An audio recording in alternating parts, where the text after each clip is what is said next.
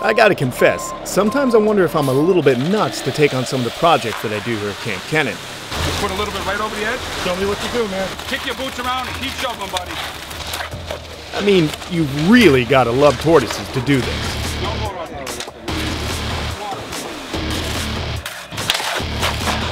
I'm Kenan Harkin, and today we're building a tortoise jungle gym and pond. And it ain't easy.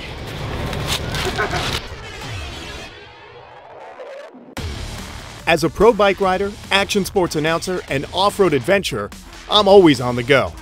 But for my true passion as a reptile breeder, I created my own sanctuary in South Florida. This is Kamp Kenan.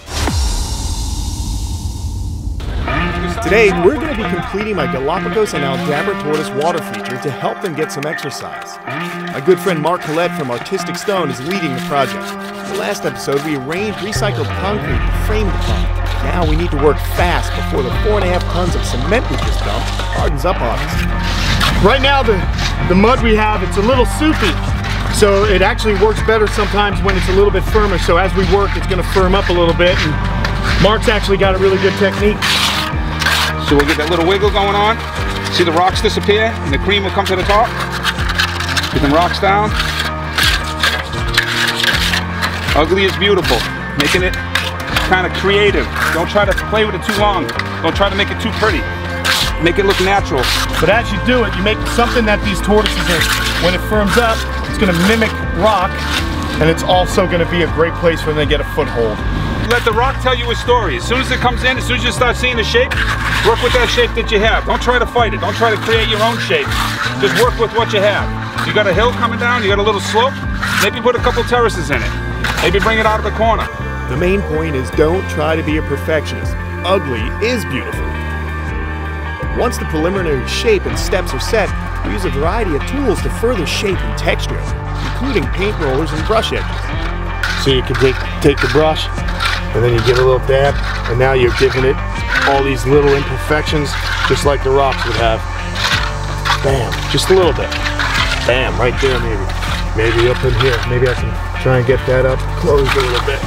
Yeah, just kind of giving this a little definition. You know, I like this. It's part of it's actually part of the foundation stone we have in there, but it kind of looks cool, and then when we get the color in it, it's going to look really neat. We're going to stain it, and it looks just like outcropping, you know? But these are the little details that are fun to mess with. Let it crack like a rock. Let it flow. If you see a grain in a rock that's already there while the cement is just drooping over, maybe you'll work with that instead of trying to fix it. Just sporadic. I love it. When you taught me how to do this, it feels just like you gave me the keys to the universe, man. I can create Earth. I love it. But it's going to be even sicker when you see these little guys, well, not so little guys, walking all over it and soaking. When I come home and I see tortoises enjoying a nice, long, cool soak, it just makes it all worth it. I kid, but not totally. All this hard work really is a labor of love. Alright, so I'm going to show you another reason why I'm building such a large tortoise pond, and that has to do with the large tortoise behind me. This is Darwin. Come on down here, folks. Darwin is a 350-pound Galapagos tortoise. Now, I got her from a nice family that was living in Marin County, California. They had her for 22 years. Unfortunately, the woman's husband passed away, so she could no longer take care of such a large tortoise. So she called the Turtle Survival Alliance, of which I'm a member. You can check them out at turtlesurvival.org. I flew all the way to Northern California. We built a crate, and she made it home. We got her out here. So she is a beautiful animal, 22 years old, 350 pounds at the last time she was weighed. She's got some weight issues that I've been correcting over the last few months. I'm pretty excited about it. A lot of people think you gotta feed these tortoises because they eat all the time. But in fact, it's better to feed them a low nutrient diet less often. We're trying to let her here have more of a naturalistic habitat. She's got so much to walk around in here. She eats the cocoa plum leaves and all the weeds that pop up. In fact, she's one heck of a gardener. So she does my landscaping. She does really well. She loves cactus, but I don't think she's going to eat right now because I woke her up. So building this jungle gym, this jacuzzi for the tortoises is going to be really exciting because over time we're going to start to see her get stronger. Those hind legs are going to get much stronger, and she's going to become an even healthier tortoise. like I said, I upset her a little bit, so we're gonna let her rest, and we're gonna get back to work. All right, so you can see we're almost done here with the Galapagos and Aldabra Tortoise bathing pond. Mark has already gone in and put little etches in there, little paint marks, just to give it some definition. That's gonna blend in. So what are we up to now, buddy? We're gonna throw some more color on it. We're gonna get the yellows to brighten up, some pigments in there, maybe some peach colors that you like. Okay. And we'll go from there. I'm gonna darken up a few stones. I'm not gonna color all of them. I'm gonna leave a couple untouched. I'm gonna move fast.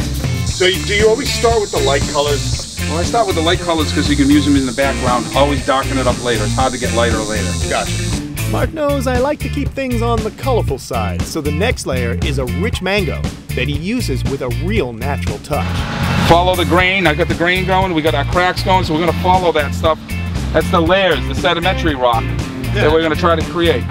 We aren't using paint. It's actually pigment extracted from real stone, like iron oxides, which the cement will then absorb. Let's go with a little red, kick the feet off.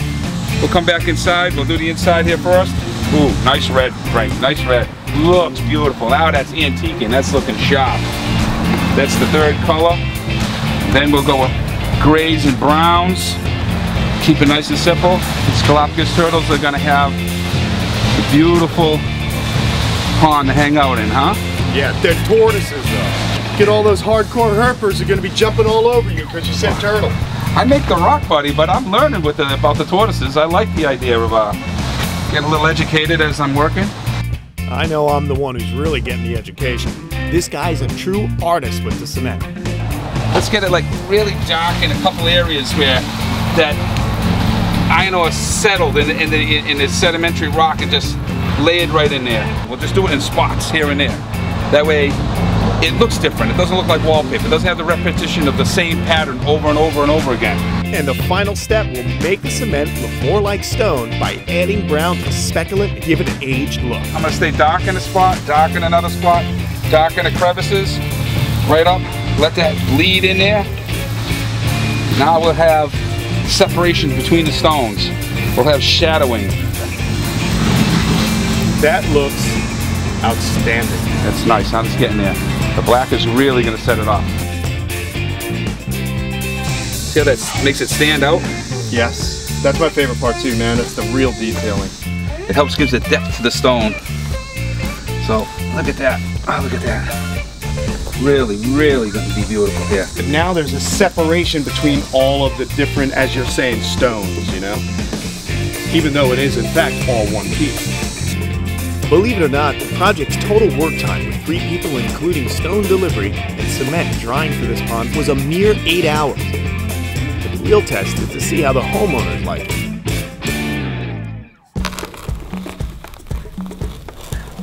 This is exactly what I envisioned, man. Check this out. You know, the tortoises throw a little spineless cactus there. They're exploring this. You got the Aldabra climbing. More importantly, we have the Galap exercising, and just him getting up there, you can see him straining those legs. Really exciting. They're gonna enjoy this, man. Probably not as much as I am. It's just awesome that they have a great environment, a nice big place, looks beautiful, and these guys look pretty happy right now. They do. Look at him go. Yeah, awesome. Man. This is Tortoise 4-wheel drive. Tortoise 4-wheel drive. All right, thanks so much for watching this episode of Kamp Kenan. I hope you enjoyed it. Now listen, if there's something you want to learn a little bit more about, be it the Galap, the Aldabra, or how we built this here today, go ahead and fire off a question in the comments below. I'll get back to you. We would love to hear from you. And before I go, I want to talk to you a little bit about my Aldabra. I feel like we've left him out a little bit. This is Nostradamus. I got him in 2004, and he was just a little hatchling. This guy has grown so fast over the last 10 years, he's now close to 100 pounds. Now, many of you may or may not know that the Aldabra tortoise are from the Seychelles Islands, and that's a small group of islands in the Indian Ocean. The Aldabra tortoise is also one of the more larger tortoises in the world. In fact, between the Galap and the Aldabra, only certain species of Galaps can match the Aldabra's size. 600 pounds is not uncommon for some of the large males. It's truly an impressive animal, and I love Nostradamus. He's one of my favorite tortoises, but don't tell anybody. I hope you enjoyed this episode of Kamp Kenan. I'm going to let Nostradamus figure out just what did we do to his enclosure. He seems like he's liking it. He's going to switch it into low gear, and he'll take you home. So long, folks.